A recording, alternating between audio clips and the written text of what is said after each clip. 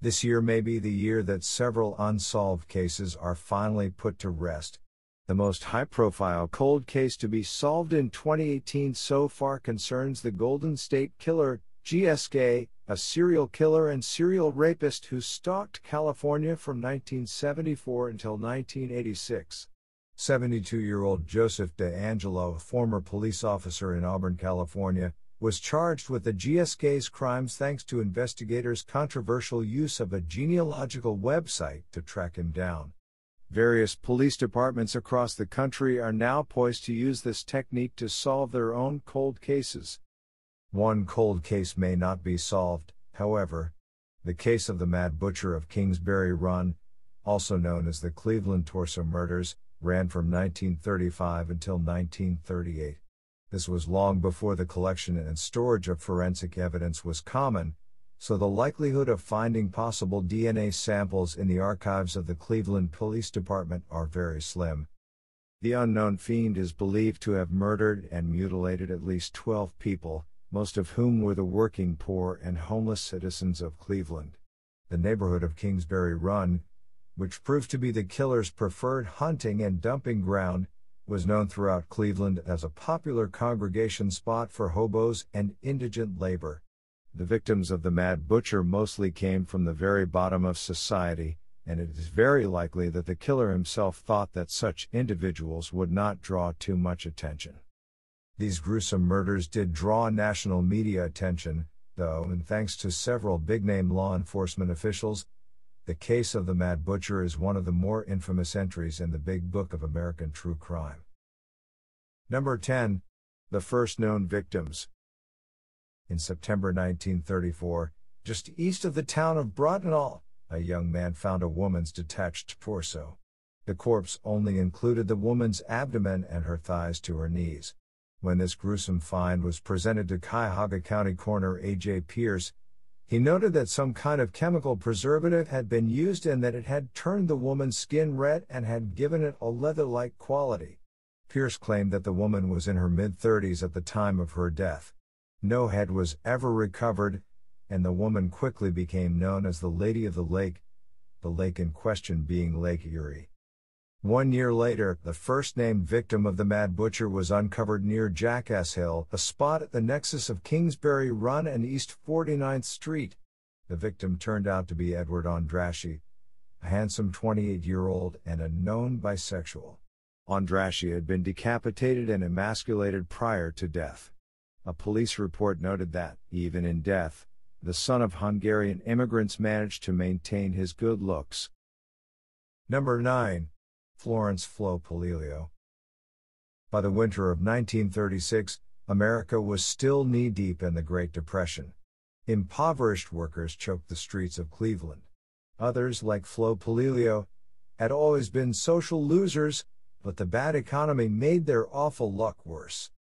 Like Andrassi, Flo was a heavy drinker, while Ondraschi's love for the bottle drove him to sodomize other people's wives and engage in recreational drugs and pornography.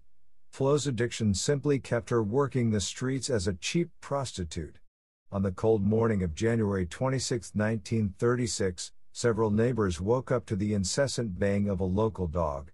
When they investigated, they found the dog straining on its tight leash. The dog, it seemed, was trying desperately to get at a basket. Inside of the basket was a mutilated female torso that had been cut into pieces and wrapped in newspaper. Also inside was a detached hand. These body parts were later identified as belonging to the 42-year-old Polilio. This shocking find would be the last in the Mad Butcher case, not the last corpse, mind you, but the last victim to be identified by name. Number 8. The Tattooed Man. On June 5, 1936, 11-year-old Alam Chile and 13-year-old Gomez Ivory were playing hooky from school. The two boys really wanted to go fishing and saw learning as an impediment. So, near the Kingsbury Run area, the boys stumbled across a decapitated head in the scrub brush near the river. Elsewhere, the two boys also found the victim's torso. Given that this torso was decorated with tattoos, this victim became known as the Tattooed Man. Despite having the man's decapitated head perfectly intact, Cleveland detectives were never able to properly identify him. The police suggested that the man was between 178 and 180 centimeters tall, weighed somewhere around 70 kilograms, had blue eyes, and was possibly of either Slavic or Scandinavian extraction. The man's tattoos also led investigators to believe that he worked as a sailor at some point in his life. He may have even been a criminal, for back in the 1930s, tattoos were most often associated with seamen and ex-cons. At this crime scene, police found very little blood, thus leading the authorities to suspect that the killer actually butchered his victims elsewhere before dumping their bodies near Kingsbury Run. Number 7. Enter the untouchable. By the summer of 1936, Cleveland's authorities knew that they had a serial killer on their hands. Of course, the term serial killer did not exist back then, so the murderer was referred to as a butcher, a sexual sadist, and other things. A man who would play an important role in this case was Cleveland's public safety director, Elliot Ness. Only a few years prior to joining the government in Cleveland, Ness had made his name in Chicago as a federal agent.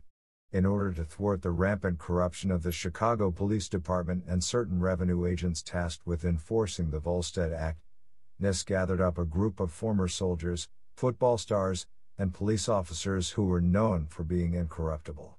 These men became known as the Untouchables, and their war against mobster Al Capone saw them raid illegal distilleries and breweries while wielding submachine guns. Even in his own time, the myth of Elliot Ness was hyped by the mass media, and much of this hype neglected the fact that the Untouchables played a relatively minor role in Capone's conviction on charges of tax evasion. In 1935, after Ness spent time chasing down moonshiners in Kentucky and Ohio, Cleveland Mayor Harold Burton, a Republican in a primarily Democratic city, named Ness as his public safety director. In this position, Ness helped to install stoplights throughout the city, thus cutting down on traffic fatalities. He also saw great success against Cleveland's Italian mafia and its many corrupt police officers. In just his first year alone, Ness helped Cleveland to earn the title of safest city in the USA by the National Safety Council. Sadly, all of Ness's gains in Cleveland have been forgotten because of his failure to catch the Mad Butcher. Number 6. Bodies pile up. Following the discovery of the tattooed man, Mad Butcher, victims began to be found at an alarming rate. In July 1936, a teenage girl discovered the brutalized remains of a 40-year-old white male. Like the others, this man's head was cut off. Also, given the high volume of blood that had seeped into the ground, police theorized that the Mad Butcher had killed him at that spot a few months earlier. In September 1936, a hobo walking along East 37th Street tripped over the upper portion of a man's torso. The lower portion was discovered by police in a nearby sewer. Coroner Pierce noted that decapitation had killed the man and that the killer showed no signs of hesitation, as he sawed the head clean off. The next summer, in June and July 1937, Cleveland residents found a skull and bones near the Lorraine Carnegie Bridge and one terribly mutilated corpse. This second corpse, which had been found in July 1937, had been discovered floating in the Cuyahoga River. This torso's heart was removed. Number 5. Street violence. The summer of 1937 was a very troublesome time for the city of Cleveland. In that year, a major steel strike, later to be known as the Little Steel Strike of 1937, began at the Republic Steel Company in Youngstown, Ohio. The strike, which was supported by the Congress of Industrial Organizations, CIO, agitated for better wages and safer working conditions. The strike soon spread to Cleveland, where it took on a violent character. Mayor Burton threw fuel onto the fire by revoking Republic Steel's permit to operate at an airfield located at St. Clair Avenue. And after a labor arbitration failed to reach any compromise, Ohio Governor Martin L. Davey, a Democrat, activated the Ohio National Guard to Cleveland in order to protect non-striking workers. The National Guard managed to keep the peace, but 10 days after they left the city, A riot erupted between strikers and workers at the Corrigan-McKinney plant operated by Republican Steel. During all of this labor chaos, the Mad Butcher continued his awful work, thus creating an outside view of Cleveland as an anarchic metropolis. Number 4. The Butcher's last year in Cleveland. 1938 would mark the last year of the Mad Butcher murders in Cleveland. In April of that year, a day laborer making his way across the flats in Cleveland found the lower half of a woman's detached legs near the banks of the Cuyahoga River. 1 month later, after dragging the river, police found 2 burlap bags that contained the rest of the victim's legs. In August 1938, scrap collectors found the remains of a woman wrapped up in a man's double-breasted blazer jacket. The legs and arms were inspected, and the new county coroner, Democrat Sam Gerber, theorized that this victim had been refrigerated at some point. Gerber also noted that the April victim had drugs in her system prior to death. By this point in the investigation, Ness was facing harsh criticism. So, in turn, Ness decided to take drastic action in order to stop the murders. At 12:40 a.m. on August 18, 1938, Ness ordered the complete demolition of the homeless encampments at Kingsbury Run. Some 300 homeless individuals were evicted, and at least 100 wooden shacks were burned to the ground. Ness intended for this move to deny the Mad Butcher his favorite targets and favored hunting ground. However, the move only further stoked resentment against Ness. Number 3. Detective Peter Merylo. While Ness received most of the press's attention, the true top investigator on the Mad Butcher case was Cleveland detective Peter Merylo, pictured undercover above.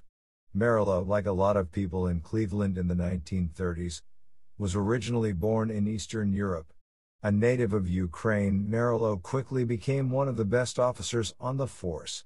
Unlike the college-educated Ness, Merylo was a blue-collar investigator who could speak several European languages. For more than 18 years, Merylo investigated the Mad Butcher case. At one point, Merylo offered his opinions about the killer to the Cleveland press, saying the murderer is a sex degenerate, maybe a necrophiliac who may have worked in the pathology department of some hospital, morgue or some college where he had an opportunity to handle a great number of bodies, or may have been employed in some undertaking establishment and had a mania for headless nude bodies. Unbeknownst to him, Ness shared some of Merylo's beliefs about the makeup of the Mad Butcher. Merylo would continue to investigate the Mad Butcher case after 1938, and he was possibly the first man to connect the Cleveland murders with others in the Midwest and Mid-Atlantic. Number 2. Newcastle murders. Merylo believed that the Mad Butcher was responsible for a string of grisly mutilation murders in nearby Newcastle, Pennsylvania. In particular, a swampy area that locals called the Murder Swamp began offering up detached heads as early as the 1920s. Between 1925 and 1934, 4 mutilated corpses were found near the Murder Swamp. This was in addition to 2 other corpses that had been found near the same area. Angry residents stormed the Murder Swamp in 1934 in order to find more clues. They failed in this mission, but the murders did stop for 5 years. Then, in 1939, the murders started up again. 6 more bodies would be discovered by 1942.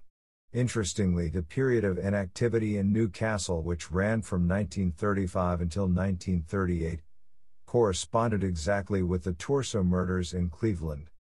Given the close proximity between Cleveland and Newcastle, and given the similarities in the mutilation of the corpses, Merylo and others came to the conclusion that the 2 cases were the work of the same man. Number 1. Ness's suspect.